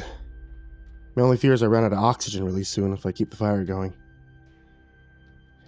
I'll only use it when it's too cold to bear. Entry 19. A sound. I hear a sound. It's some clicking noises that sound like the Geiger counter you hear in a Fallout game. I don't know what it was, but at least I'm not alone, right? I actually forgot what it's like to hear something aside from the dripping and the sounds that I make. It sounded far away, but the creature must have been huge. Maybe like a whale of some kind or something. But I'm not alone, right? That's the most important thing here. Couldn't possibly imagine what it's like to hear nothing but your own heartbeat and a constant dripping. What makes it worse is the feeling of being alone. So alone, in fact, that I began speaking to the dripping sound. Even giving it a fucking name. Mr. Drip. I feel like that man from Castaway, right? But at least he had light. I'm fucked. And Mr. Drip is an asshole who doesn't know when to shut up. Entry 22. Whoever said stare into the abyss will stare back. Never truly had to stare at one. See, the fear of the dark isn't actually fear of the dark, but instead fear of what's inside that darkness, right? So let me tell you, I've been staring at the darkness outside my little window for days, trying to look for any sign of life ever since I had heard these sounds a few days ago. I don't know what to expect, but I welcome anything at this point. See, the Norse used to have stories about the Kraken. On old maps, he used to say, "Here be dragons," referring to the middle of the ocean, how they're uncharted territories. Even in the Bible, they talk about leviathans in the Old Testament, right? I'm not asking for any mythological creatures or legends, but I'd like something. For all I know, there are fishes, there's sharks, there's squids, or any other type of creature just a few feet away from my only portal into the darkness outside my cabin, and exactly due to that darkness, I can't see what in the abyss is staring back at me. I'm no longer afraid of what could be inside the darkness. I'm afraid that there's nothing. Entry 23. Dripping sound is speeding up. In addition, the metal surrounding me keeps groaning under the stress. Fear I don't have long before I run out of supplies, or I'll be crushed by the sea. I've had nothing but time here to think about what would be a worse way to go, you know? On one hand, you have wasting away. My body's slowly losing all its strength to the point where I can't do anything anymore. So think about food, or water, or sleep. In reality, it wouldn't be that different from what I'm currently doing anyway. On the other hand, there's drowning, or dying of the pressure. I have no idea what would kill me first if there were to be a small entrance to the cold outside. At least I imagine that if it was the pressure, it'd be fast. I mean, same as dying in space, right? Except the opposite. Kind of like an implosion, maybe. Drowning, though, that would be horrible. The feeling of needing to breathe, but only getting more and more water stuck in your lungs must be painful beyond all description. Thinking about this makes me realize there truly is no way out of here. At least I'd like to get it over with quickly. Entry 27. At some point in this, one cannot help but conclude that the rescue is no longer coming. You know, I've suffered enough for a lifetime, and if there is a hell, it can't be worse than this. I'm Samuel Rodriguez, 24 years old, from Tampa, Florida. I joined the U.S. Navy back in 2012 to pay for college. Never once did I expect to be sent to the North Atlantic, and never, and even less so, than I have that ship sink and leave me stranded at the bottom of the fucking ocean for over 4 weeks, alone. The best way to describe my predicament: the ocean makes you feel alone and helpless. We weren't meant to traverse the ocean, much less be underneath the waves. I was never afraid of the water or of the sea. When I was a boy, my father took me out to sail more times than I could count. And I was always a good swimmer, but if I make it out of this alive, I swear I'll never touch the sea again in my life.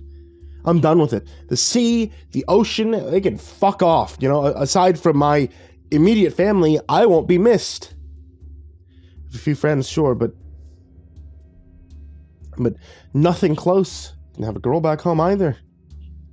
Went on a date with one, though, and before I left for the Big Blue, I didn't even like her. I just didn't want to be alone. And in hindsight, I should have listened to my mom. I should have gotten a trade job. It would have been boring, maybe, but at least I didn't have to go into debt or die at the bottom of the goddamn ocean to pay for a fucking law degree. If these notes are ever found, Let my parents, Carlos and Linda Rodriguez, know that I love them. And that I am proud to be their son. I know that they did their best for me, and for that, I can't be more grateful. Entry 28. Yeah, I've been thinking. It's been a few hours since my last entry, and I'm writing this by fire. I've narrowed down what caused the ship crash in the first place to either a drift, ice, or sea quake. If it is the former, then it's just a huge fucking cliche. Has my life really come down to an extra in Titanic? I'm afraid so. You know. Unless I forgot to write it down, there weren't any aftershocks, so a seaquake seems unlikely. Maybe seaquakes don't have aftershocks like earthquakes do. I mean, it shouldn't be that different. Hard to tell from up there. All I remember clearly was a crashing sound. Ship rocking, alarms going off. I thought about those minutes a million times the past few weeks. Storms aren't that uncommon in the North Atlantic either. Maybe it was that. Always cloudy and misty. Winds there nonstop. I can't believe I even started missing that cold that me and my mates on the ship always used to complain about. Entry 29. Food's running low. Water ran out just yesterday. I'm using the fire to try to boil the seawater and make it drinkable, but, you know, it doesn't work. I'm thirsty. It well and truly is the end of the road for me. Air's getting thinner. Ocean makes everyone powerless. If I want to go out on my own terms, I still have that box cutter I used to open the boxes. Place these notes in a container along with my dog tags, if it's ever found, you know. Please give them to my parents, but I'm not counting on it. Die, useless death, miles under the sea in the pitch black darkness of the fucking ocean. I hate this place. Can't believe this is the end for me. We weren't made to be out here. At least in the forest or in the desert, you can still move, right? You can still hear. You think of something, some way to survive longer than this. People have been living in those places for millennia. Out here, though? Out here, they said the Vikings were the first to sail to America on relatively small ships compared to what Columbus used. I can't imagine how they did it, let alone survive one storm in those ships. You say the ocean's the biggest graveyard on the planet for a reason, and I can't agree with those people more. Some scientists would kill for the opportunity to study the life around me, but for as far as I can tell, there isn't any. I should have stayed back home in Tampa. I miss my friends and my family. I miss going sailing with my dad. Dumb arguments I had with my mom. I miss how my uncle would drop by whenever he pleased just to get some coffee and then to move on with his day like usual. This isn't the type of loneliness you can just get out there in the world. It's something that I can't fully describe using my notes. No matter how you would try to simulate it up there, it won't be the same. It's not something I'd wish upon my worst enemy. Okay, this is it. My final act of defiance against all this. I may not have been in control during any of this, but I survived out here on my own means, and I'll die by him. Signed, Samuel Rodriguez.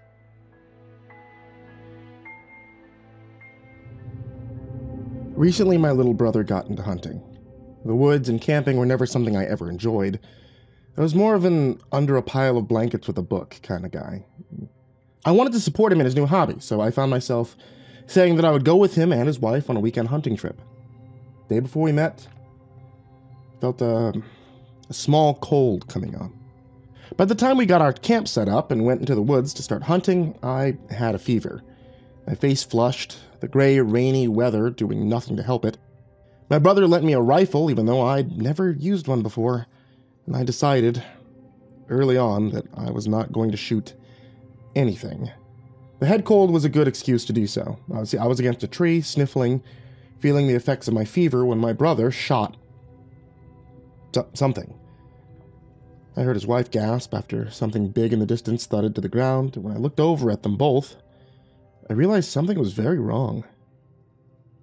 Their faces pale and in shock of what had just happened. At first I was convinced my brother accidentally shot someone. I looked off through the trees trying to see what had collapsed. Spotting a white shape through the bush, I started forward, ready to help while the other two remained frozen to the spot. I arrived first to look at what my brother had killed. To my relief, it was a deer. Pure white. Stood in awe of the beautiful coat of fur. I'd never seen a white deer before, and a pang of pain came to my chest over the fact that it was dead. Finally, my brother and his wife walked over, still pale. "What is that?" he asked in a hushed tone. I looked at him confused about the question for a few seconds. It was a deer. How could he not see that? Looking over to it, I studied it again, trying to see what he meant. When my eyes landed on the deer's face, I finally started to understand the gravity of the situation. See, I know it had antlers, but for the life of me, I can't remember what the face looked like. My memory was a blur of white. While staring right at it, my brain refused to actually see it. I took a few steps back then, scared out of my mind, and started thinking my fever was messing with my head. It doesn't make any sense, I said in a low voice between coughs. The deer in front of us was special. I mean, beyond special. My brother shot it. I looked at the wound that killed the poor thing to see pearl-shaded blood staining the wounds. My stomach twisted in regret, and I felt like I was about to sob. I turned my head away, unable to keep looking at it. "What should we do?" his wife Kathy asked in a shaking voice. "We shouldn't let the meat go to waste," my brother commented. I felt the entire forest fell still at his comment. It was as if the air itself stopped moving. It revolted me. It was terrible enough this creature was dead, and my brother wanted to disrespect it further. I knew it was natural for animals to eat each other, and logically, it would be a waste to not eat this deer. However, I just instinctively knew this creature was never meant to be eaten. It was something that existed outside of the natural order, something powerful and yet fragile enough to be killed by a single bullet. "Are you crazy?" I hissed at him. Looking down at the white shape, I shook my feverish head. "We'll let the forest take it." He reluctantly agreed. I put down the borrowed rifle and started to pick up fallen branches, my brother doing the same. Kathy gathered up wildflowers, and in a short while we covered the deer as a sign of respect. We could never take back killing it, but we could show remorse. Without a word, we left the creature behind, and with a heavy weight in our chests. When we arrived back in the camp, I was feeling so ill, I turned in the moment we got back. I bundled myself up in blankets and fell into a deep sleep, only waking to drink some water to ease my dry throat. My slight cough turned into a full-blown flu, and I was in no condition to walk out in the woods. When I woke again, it was morning, but still gray and cold. "How are you feeling?" Kathy asked me when I came out of my tent. "Awful. What's the plan?" I felt like my head was going to explode and my entire body was weak. She walked over and gave me a cup of hot tea, which was very much appreciated. "We stick around until you feel better and the weather clears up. We should get you out of these woods, but it would nearly kill you if you walked through the rain to get to the truck. Stay inside your tent, keep warm and dry. You brought some books, right?" I nodded, sipping at the tea. That sounded like a good enough plan. I hoped my fever would only last another day and we could leave. What happened the day before really was freaking me out. The forest around us felt hostile. The wind howled through the trees and I suppressed a shudder.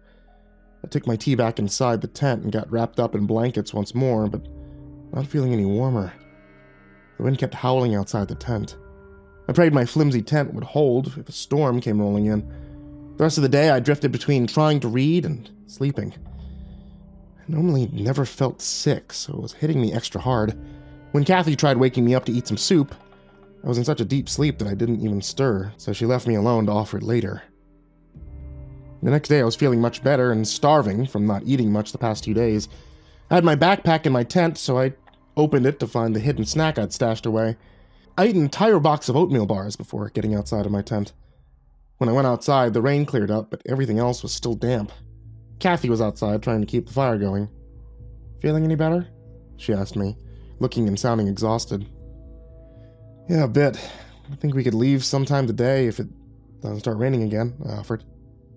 She looked between me and her tent, worried. Clearing her throat, she shook her head. "James isn't feeling well. I think he caught your cold. Let's see how he is in a few hours." I felt bad that my brother was sick, now suffering through what I just did. I'd delay us leaving, but there was nothing I could do about it. I saw that we were out of firewood and I needed to get some air, so... "Hey, I'll get us some firewood. It'll give me something to do. I'll check on him in a few hours, make sure that he's eating." Kathy gave me a grateful smile. From how bad she looked, I wondered if she'd gotten sick too. I left into the woods, trying my best to find anything that wasn't too damp to burn. I found some sticks hidden under leaves and logs that should be dry enough. I was the type to get lost easy, so I needed to stick around the camp. After I collected an armful of good enough wood, I was about ready to head back when something out of the corner of my eyes made me stop. On a bush was a few drips of shimmering liquid. I walked up to it to get a better look, not understanding what I was looking at. I was drawn away by the sound of retching off towards the camp. Forgetting about the strange liquid, I started back to check up on my brother and Kathy. When I arrived back, the rain started again, making it too wet for us to start the fire back up. Kathy was looking pale and chilled down to the bone. I wish the cold, damp weather would pass so that we could finally leave. I started to wonder if I should take my brother's truck and maybe get some help. My fever hadn't gone down entirely, and we parked so far away, I feared that I would get too ill if I braved the hike through the woods. "Hey, is everything all right?" I asked. I put the wood away, covering it with plastic, hoping for it to stay dry. Kathy looked at me, a worried expression on her face. Before she could answer, my brother came out of his tent. Should have been impossible, but he looked paler than Kathy. His skin nearly void of any color.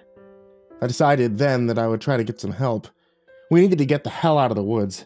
"Hey, James, give me your keys, please," I said, holding on my hand for him to give me his truck keys from his pocket. He looked over at me as if I was speaking a different language. Shaking his head, he took a sip of water from a flask that Kathy handed to him. She looked scared stiff.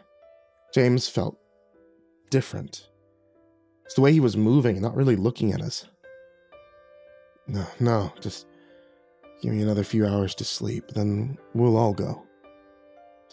I never should have given in. I slowly brought my hand back, trying to think of an argument. Truthfully, I was frightened to go into the woods alone. Just a few more hours, then we wouldn't even pack up our gear, we would just leave. James took Kathy's hand and they went back into their tent. Not being able to think of anything else to do, I went back into mine to get dry and warm. I was going to finish the last 100 pages of a book to give my brother time to sleep. I drifted off while I was reading. One moment I had a book in my hand, and the other, I was waking up in a pitch darkness. I sat up confused at what time it was. Slowly my eyes adjusted and I could see a hint of light coming through the tent, slipping back into the cold, damp outside world. I looked over to see a very weak fire burning. My brother stood just within the light. I opened my mouth to call out to him, but something felt wrong. I couldn't place it. The air was tense, my stomach muscles started to lock up. Hearing me coming from my tent, my brother turned to look at me. He still looked pale as death. His face is the same. But I just knew in that moment I was no longer looking at my brother. He took steps towards me, an unknown purpose in his stride. I ran. Without any plan, I ran off into the woods, trying to get away from whatever he had become. I was only running for a few minutes when I saw the lights of a fire between the trees. was faint, but I ran towards it, praying someone would help. I didn't think anyone was camping so close to us, and was thankful for it. I ran into the clearing, but my blood froze in my veins. It wasn't a new campsite, it was ours. I just ran back, and even though I was positive I ran straight, my brother stood by the dying coals, the orange light shining in his eyes. I ran again. It was dark, and the woods was just a maze of trees. It was understandable that I got turned around. A few more minutes of running, and I came crashing into our campsite again. In a blind panic, I just kept going. No matter what direction I took, I would always end up running towards our camp, my brother standing silently watching me, attempting and failing to escape. When I couldn't run anymore, I collapsed, gasping for air. I didn't understand what was going on. All I knew was I could no longer leave. Please, I begged the pale figure. It was too late to save my brother, but if there was even a hint of him left, he would let me and Kathy leave. His face was going out of focus. For whatever reason, my brain was refusing to see what it truly looked like. Let me and Kathy leave. I sat on the cold ground, shaking in fear. Deep down, I knew my brother wasn't changing into something beyond my understanding simply because he shot a strange deer. My suspicions, I couldn't bear to say out loud, was confirmed by him when he finally spoke in a raspy voice.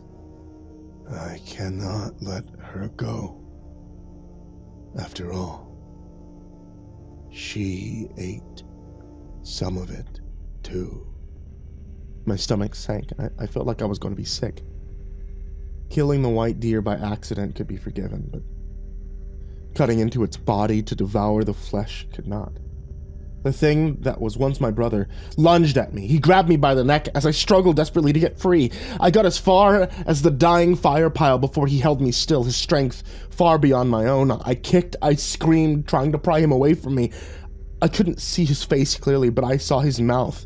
Oh God, whatever he became was something no human should ever see. It opened wide, with countless teeth shining in the dying firelight. He had turned into something so twisted because of his unforgivable sin. I was only saved because I thought for a brief moment I saw a white figure behind my brother, urging me to fight. I had nothing to lose. I reached over to the nearby coals, the fear causing me to ignore the pain of grabbing coals and ash to toss into the creature's face. He let out a scream of pain and let me go. I wasted no time scrambling free, but paused at the edge of the camp.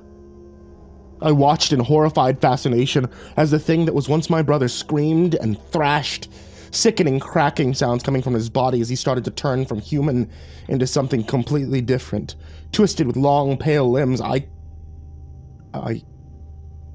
couldn't stomach the sight.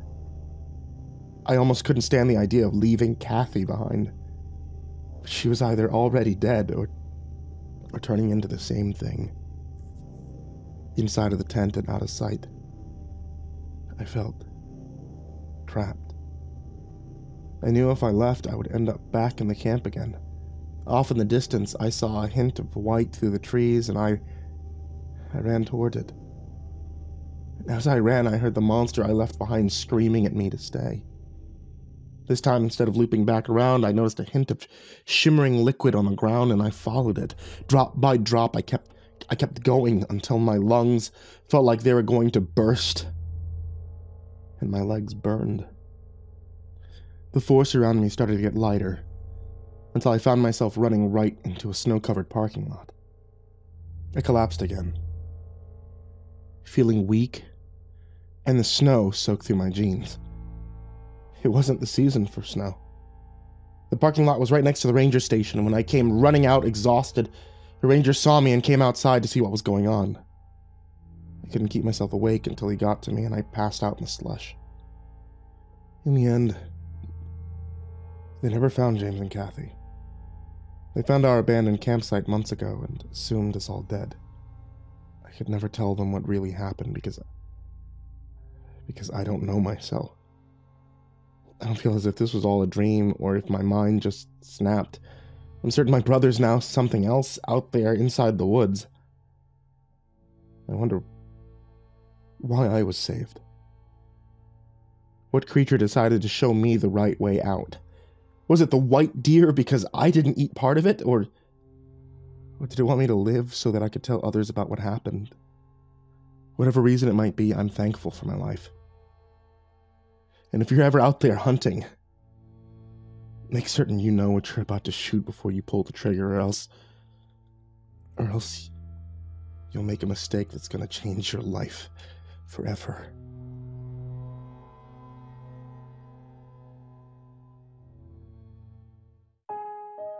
Good evening once again, kids. It's me, MrCreepyPasta, and I want to tell you thank you for watching tonight's video, or for listening to tonight's episode of the podcast. That's available on Spotify, or on Apple Music, or on any other places that you can get podcasts. If you guys have loved any of the series you've been hearing on the channel, such as the Neverglade Mysteries, My Tiny Town Has Just Been Put on Lockdown, or Tales from the Gas Station, and you've wondered if there's more, there is.